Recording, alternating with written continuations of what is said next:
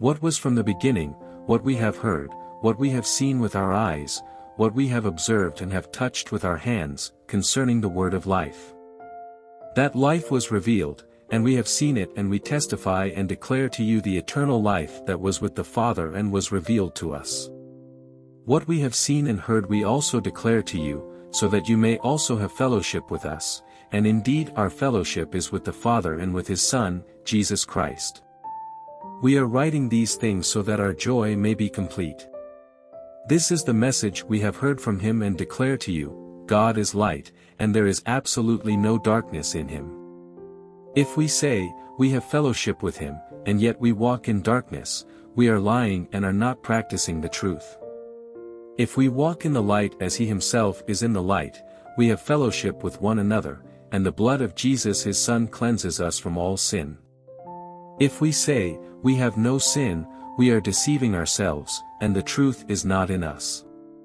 If we confess our sins, he is faithful and righteous to forgive us our sins and to cleanse us from all unrighteousness. If we say, we have not sinned, we make him a liar, and his word is not in us. My little children, I am writing you these things so that you may not sin. But if anyone does sin, we have an advocate with the Father, Jesus Christ the righteous one. He himself is the atoning sacrifice for our sins, and not only for ours, but also for those of the whole world. This is how we know that we know him, if we keep his commands. The one who says, I have come to know him, and yet doesn't keep his commands, is a liar, and the truth is not in him. But whoever keeps his word, truly in him the love of God is made complete. This is how we know we are in him. The one who says he remains in him should walk just as he walked. Dear friends, I am not writing you a new command but an old command that you have had from the beginning. The old command is the word you have heard. Yet I am writing you a new command, which is true in him and in you, because the darkness is passing away and the true light is already shining. The one who says he is in the light but hates his brother or sister is in the darkness until now. The one who loves his brother or sister remains in the light, and there is no cause for stumbling in him. But the one who hates his brother or sister is in the darkness, walks in the darkness, and doesn't know where he's going, because the darkness has blinded his eyes. I am writing to you, little children, since your sins have been forgiven, on account of his name. I am writing to you, fathers, because you have come to know the one who is from the beginning. I am writing to you, young men, because you have conquered the evil one. I have written to you, children, because you have come to know the Father. I have written to you, fathers, because you have come to know the one who is from the beginning. I have written to you, young men, because you are strong. God's word remains in you, and you have conquered the evil one. Do not love the world or the things in the world. If anyone loves the world, the love of the Father is not in him. For everything in the world, the lust of the flesh, the lust of the eyes, and the pride in one's possessions, is not from the Father, but is from the world. And the world with its lust is passing away, but the one who does the will of God remains forever. Children, it is the last hour. And as you have heard that Antichrist is coming, even now many Antichrists have come. By this we know that it is the last hour. They went out from us, but they did not belong to us, for if they had belonged to us, they would have remained with us. However, they went out so that it might be made clear that none of them belongs to us. But you have an anointing from the Holy One, and all of you know the truth. I have not written to you because you don't know the truth, but because you do know it, and because no lie comes from the truth. Who is the liar, if not the one who denies that Jesus is the Christ? This one is the Antichrist, the one who denies the Father and the Son. No one who denies the Son has the Father, he who confesses the Son has the Father as well. What you have heard from the beginning is to remain in you. If what you have heard from the beginning remains in you, then you will remain in the Son and in the Father. And this is the promise that he himself made to us, eternal life. I have written these things to you concerning those who are trying to deceive you. As for you, the anointing you received from him remains in you, and you don't need anyone to teach you. Instead, his anointing teaches you about all things and is true and is not a lie, just as it has taught you, remain in him. So now, little children, remain in him so that when he appears we may have confidence and not be ashamed before him at his coming. If you know that he is righteous, you know this as well, everyone who does what is right has been born of him. See what great love the Father has given us that we should be called God's children, and we are. The reason the world does not know us is that it didn't know him. Dear friends, we are God's children now, and what we will be has not yet been revealed. We know that when he appears, we will be like him because we will see him as he is. And everyone who has this hope in him purifies himself just as he is pure. Everyone who commits sin practices lawlessness, and sin is lawlessness. You know that he was revealed so that he might take away sins, and there is no sin in him. Everyone who remains in him does not sin, everyone who sins has not seen him or known him. Little children, let no one deceive you. The one who does what is right is righteous, just as he is righteous. The one who commits sin is of the devil, for the devil has sinned from the beginning. The Son of God was revealed for this purpose, to destroy the devil's works. Everyone who has been born of God does not sin, because his seed remains in him, he is not able to sin, because he has been born of God. This is how God's children and the devil's children become obvious. Whoever does not do what is right is not of God, especially the one who does not love his brother or sister. For this is the message you have heard from the beginning, we should love one another. Unlike Cain, who was of the evil one and murdered his brother. And why did he murder him? Because his deeds were evil, and his brothers were righteous. Do not be surprised, brothers and sisters, if the world hates you. We know that we have passed from death to life because we love our brothers and sisters.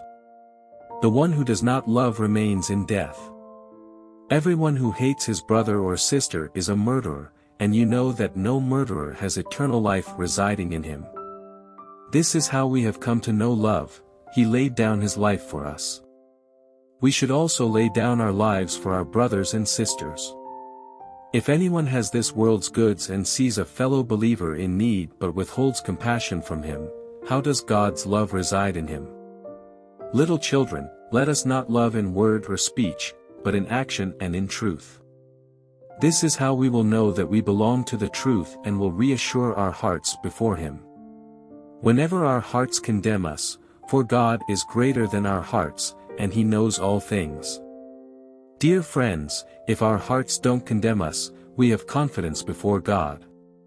And receive whatever we ask from him because we keep his commands and do what is pleasing in his sight. Now this is his command, that we believe in the name of his Son, Jesus Christ, and love one another as he commanded us. The one who keeps his commands remains in him, and he in him. And the way we know that he remains in us is from the Spirit he has given us. Dear friends, do not believe every spirit, but test the spirits to see if they are from God, because many false prophets have gone out into the world. This is how you know the Spirit of God, every spirit that confesses that Jesus Christ has come in the flesh is from God. But every spirit that does not confess Jesus is not from God. This is the spirit of the Antichrist, which you have heard is coming, even now it is already in the world. You are from God, little children, and you have conquered them, because the one who is in you is greater than the one who is in the world. They are from the world. Therefore what they say is from the world, and the world listens to them. We are from God. Anyone who knows God listens to us, anyone who is not from God does not listen to us. This is how we know the spirit of truth and the spirit of deception. Dear friends, let us love one another, because love is from God, and everyone who loves has been born of God and knows God. The one who does not love does not know God, because God is love. God's love was revealed among us in this way: God sent his one and only Son into the world so that we might live through him. Love consists in this, not that we loved God, but that he loved us and sent his Son to be the atoning sacrifice for our sins. Dear friends, if God loved us in this way, we also must love one another. No one has ever seen God. If we love one another, God remains in us and his love is made complete in us. This is how we know that we remain in him and he in us: he has given us of his Spirit. And we have seen and we testify that the Father has sent his Son as the world's Savior. Whoever confesses that Jesus is the Son of God, God remains in him and he in God. And we have come to know and to believe the love that God has for us. God is love, and the one who remains in love remains in God, and God remains in him. In this, love is made complete with us so that we may have confidence in the day of judgment, because as he is, so also are we in this world. There is no fear in love; instead, perfect love drives out fear, because fear involves punishment. So the one who fears is not complete in love. We love because he first loved us. If anyone says, "I love God," and yet hates his brother or sister, he is a liar. For the person who does not love his brother or sister whom he has seen cannot love God whom he has not seen. And we have this command from him: the one who loves God must also love his brother and sister. Everyone who believes that Jesus is the Christ has been born of God, and everyone who loves the Father also loves the one born of him. This is how we know that we love God's children, when we love God and obey his commands. For this is what love for God is: to keep his commands. And his commands are not a burden. Because everyone who has been born of God conquers the world. This is the victory that has conquered the world, our faith. Who is the one who conquers the world but the one who believes that Jesus is the Son of God? Jesus Christ, he is the one who came by water and blood, not by water only, but by water and by blood. And the Spirit is the one who testifies, because the Spirit is the truth. For there are three that testify: the Spirit, the water, and the blood, and these three are in agreement. If we accept human testimony, God's testimony is greater, because it is God's testimony that he has given about his Son. The one who believes in the Son of God has this testimony within himself.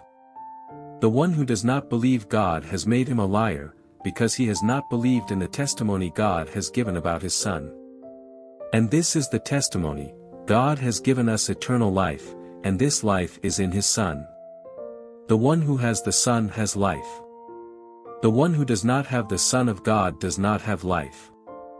I have written these things to you who believe in the name of the Son of God so that you may know that you have eternal life.